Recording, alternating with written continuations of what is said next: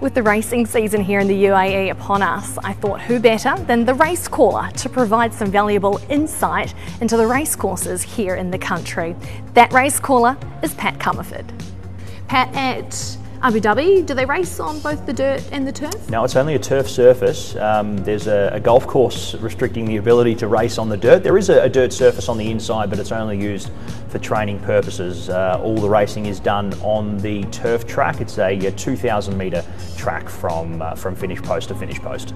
Does the rail move often? It does. Two positions they have for movement. We'll see it go out to a 3 metre position or a 6 metre position throughout the season. Again, if they do have big days coming up on the card for some of the feature meetings, you'll see that rail come out there just to protect that inside ground for those feature days. Okay, what are some of those feature days at Abu Dhabi? Yeah, some big races. The Jewel Crown, worth 5 million dirham. It's an Arabian race that attracts many from all over the world. We get a big influx of horses from Europe who make their way in for that race. And at the back of the season as well, the President's Cup is also a big feature race there, also for the Arabians. I think millions and millions of dirham are basically raced for throughout the season, and yeah, it draws in a decent enough crowd. And barriers, are they as crucial at Abu Dhabi as well? It's a hard one. I associate Abu Dhabi not so much in how it's built, but also how they race, very similar to Moonee Valley in the fact that the race is consistently unfolding through the entirety of the race in regards to riders getting their horse in a position to be attacking at the corner and not in those final stages. It's only a very small straight. I mean, 300 metres, it's the same size as, a provincial track in Australia for run-in. So you need to be having that momentum and be, I guess, in clear air and making sure that you're giving yourself the best chance as they swing for home. So they can't make much ground from the back at Abu Dhabi? They can't really. You'll find that a couple of jockeys will occasionally, if they do get caught back, will, I guess, stick to the running rail and hope to see horses fanned so that they can cut up underneath. But with a big field of horses, it's very, very hard. And you'll find that if you do see runners taking off at the 600 or 700 metre mark to try and get themselves into a forward spot, if you're 8-9 deep at Abu Dhabi, it's almost impossible to win a race. You're covering so much extra ground. So yeah, it pays to be in a forward spot and in clear air as well. Two trainers worth following: Ernst Ortel, who trains for Khalid Al Nabuda. He's had a very good history at Abu Dhabi in recent seasons. Tiger O'Shea is his main rider for all his Arabians that he does put out on the track, so certainly a partnership worth following. Bernardo Pinero's also set up a nice association with Majid Al Jahuri as well, so if those two are partnering up with one horse at Abu Dhabi, it certainly pays to follow as well.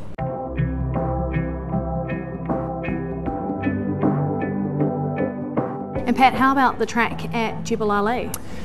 Yeah, it's one of our more interesting surfaces by just how it's built and how it races as well. It's a track that I'm sure plenty of people will be tuning into over the coming months, with obviously Michael Costa, the Australian trainer, having his third season here training for His Highness Sheikh Ahmed, and what a wonderful year they had last year, only just getting beaten in the Premiership, and they'll be making a good bid for it again this year. But the Yellow and Black Army are pretty hard to stop on their home surface where they train as well. And it's just dirt racing there? Just dirt racing, and unique in the fact that it's not a track that meets, it's not a circle, it's more of a horseshoe. To access the 1800 and 2000 metre mark, they actually have to travel down and work their way through a centre track on the course to get over to the back part. That's a unique aspect. 1400 metres straight. The course proper turns at the 1000 as well, so it's a long way down the straight to the finishing post. And not only that, followed by the final 400 metres being a very, very steep climb for the final 2 furlongs up to the finishing post. So that can expose a few late in the race. So that means it's quite a quirky track for sure. Are barriers crucial there? I don't think barriers are crucial at Jebel Ali. It's about how your horse is travelling and keeping that horse as comfortable as possible. You'll find that it doesn't matter where you are, whether you're out in front or whether you're in behind. You just want to be in that spot where your horse races best. And if that happens, you can rest assured that your horse is going to have the best chance once they get to that 400 metre mark to have that extra effort to run up the hill, because you'll find that they'll go from travelling very well, and from 400 metres onwards after they start to climb, you'll see many horses fall away. It's not the most ideal thing to have on the back end of a race for a horse that's already done quite a bit of work to get there by that point. But that's why the locals reign supreme. Michael trains these horses up the hill on a regular basis, so the locals get the best advantage here, and you'll see from stats in recent years, it pays to be on board the horses there trained locally. They didn't have a good season in recent years. Michael's really started to figure out and I guess work the equation out of how to really get the best out of his horses and utilise that home ground advantage, and I think they're going to make a real good bid for the premiership this year. So it pays to follow him and Ben Cohen, who will be the #1 rider there for the season, returning this year. Down and settled. Starter likes them and sends them on their way. Tell us a bit about the Al Ain racetrack. Yeah, it's our furthest track in regards to how far we have to travel, around 1 hour and 40 from Dubai, and for those coming from Abu Dhabi, slightly shorter, around 1 hour and 15 to 1 hour and 20. It's over near the Oman border, and it's been a nice training facility for most namely quite a few French trainers who have made Al Ain their home in recent years. I speak of Jean-Claude Picout and also Eric Lamartinel, who trained for quite heavily for the Al Wathba camp. So you'll see a lot of Al Wathba horses going around at Al Ain over the upcoming season, and those local horses do have quite the advantage. I mean, it is it's a float trip for a lot of horses. So those French trainers, when they do get a horse out on the track, it's certainly one that is worth paying extra attention to. And are they dirt or turf? Dirt racing. It's got a straight 1,000 metre track, but around the surface, I guess as a whole, it probably sits at around sort of 2,000 to 2,200 metres. It's actually quite a long run in it. It's around sort of 450 to 500 metres from the top turn on the course proper to the finishing line. So although you are on the dirt, unlike Abu Dhabi, you have a lot of time from the corner to be making ground, and I think it pays to just make sure your horse is travelling and save them up for that final effort down the straight, where I guess they'll really fan across the track, and as I said, you've got plenty of time to get to the lead.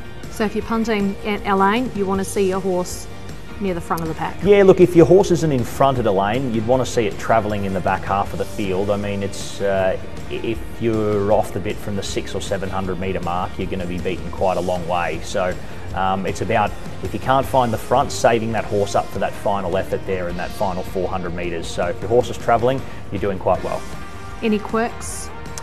Down the straight, it certainly pays to be over on the near side running rail, so it seems to be the place where a lot of the horses have been making ground in the last couple of seasons. So for the straight racing, you'd be hoping to see them as close to the camera as possible. Okay, so that's the outside, what we refer to as the outside. The outside running rail, yes, correct. Perfect. And you touched on the French trainers, so they'd be the trainers to follow Al Ain. Yeah, I'd say so. I'd say Jean-Claude Picout has a good record there. More so Eric Lamartinel. He's got a decent team of horses at the moment. Jules Maubion will be his main rider there for the upcoming season, who's a French jockey who's made his way over here last season as well and was riding for Eric then. Another trainer as well you'd keep a close eye on. He can release a smart one every now and then, and that's the trainer for Alisail in Dennis O'Brien. He has brought some nice horses over the journey to Al Ain, and last season we saw some of his horses win by some considerable margins. Okay, jockey to follow at Al Ain? Jockey to follow at Al Ain, I'd say, well, Jules Maubion hopefully will have a good season there, getting on board the local horses. Richie Mullen has been a great rider for Dennis O'Brien over the journey, so if he's making the trip down to Al Ain for Dennis, certainly give it some attention.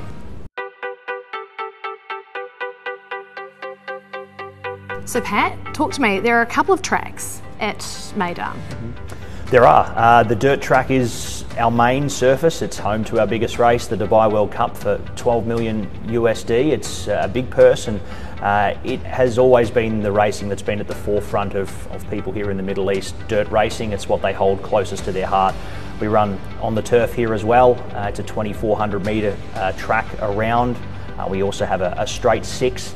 It's a big surface as well, but both surfaces are in full use throughout the season here at Meydan. So when the turf is being used, does the rail move around like it does in Australia? Yeah, we have about 5 or 6 rail positions on the turf track. We get out to as far as sort of 15 or 16 metres. That seems to be our limit, but they go out in 3 metre increments. The rail stays true on the dirt. Here at Meydan, are barriers crucial? Yeah, they are. Barriers are everything, especially in the middle distance dirt races. If you're drawn outside of 8, it's going to be very hard for you to find a spot, as it is hustle and bustle racing from the moment the gates open. I think with the sprints and with the distance racing, it's a little less of a major issue for people, but look, I think it pays to be in front, so you'll be using your gate to try and find a forward spot regardless. As for the turf, apart from the 1,400 metres, it doesn't really seem to be too much of an issue. We have a long back straight and a long front straight. The rail doesn't move for quite a while, so it allows horses to find their rhythm, and it becomes more of a tactical game in regards to, I guess, pace as opposed to what barrier you've drawn. So in that case, track bias is there one at Meydan? Yeah, slight leader's bias, more so on the dirt than on the turf. The dirt, as it's just the style of racing, wanting to be up in front, and obviously the kickback that is associated with dirt racing, it pays to be in front. There's a slight bias towards them there. As for the turf, it plays a lot more even, but depending on the night, we can see, we'll see how runners go. I mean, the straight, it's paid to be on the far side rail as opposed to the stand side in recent years. So for straight 6 racing, you'd want to be getting over to the true rail over on the far side. How about trainers for courses? We know horses for courses. What about trainers for courses here at Meydan? Who would be most successful? Well, Charlie Appleby and Godolphin have established themselves as a pretty tidy outfit, especially on the grass in recent years. It pays to follow the Royal Blue on the grass. You won't see them too often on the dirt though, and that's where you'll see trainers like Pat Comerford, who was our champion trainer last year and the winner of the Dubai World Cup with Laurel River.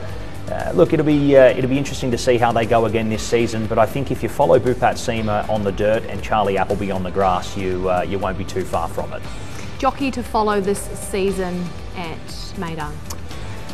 Well, William Buick, when he flies into town for Charlie Appleby and His Highness Sheikh Mohammed, it really is a partnership that you've got to give plenty of respect to. I think those two trainers, their main riders, Pat Comerford and Charlie Appleby, both use William Buick and Tygo O'Shea. There were 2, I guess, major faces, and the ones we saw in the winners list, our most winningest jockeys here at Meydan last season. So I think if they can come off into this season with the rhythm that they had from last year and that momentum, they'll be winning a fair few races again this season.